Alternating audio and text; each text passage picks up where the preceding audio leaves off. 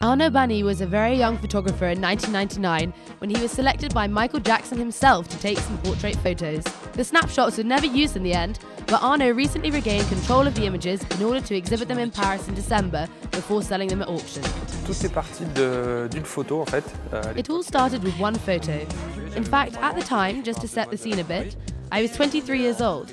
I was a young fashion photographer in Paris and I had just met Isabella Blow, who I ended up working with for a year. She sort of discovered me and pretty much launched my career. I was working for the Sunday Times, a supplement of the Times, and at the time we were given a lot of freedom to do whatever we wanted with French haute couture. And I did an editorial about gold wraps in a museum in England, and that made the cover of the Sunday Times. And one Sunday, Michael Jackson was in London and he came across this famous photo, and he fell in love with the image, and he quickly demanded to meet the photographer who had taken it.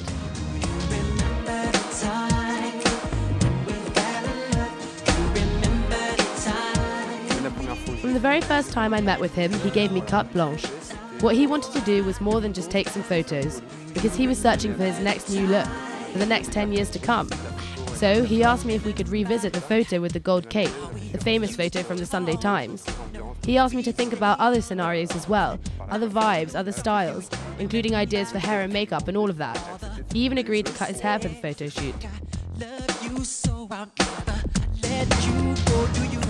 All the photos that we have here, and there are 90 lots, include 4 giant prints that are 2 meters 20 high and small prints that are 6 by 7 centimeters, as well as contact sheets, some of which have been signed by Michael, where he made his choices by putting down annotations. Everything is one of a kind, so it goes without saying that each piece is unique.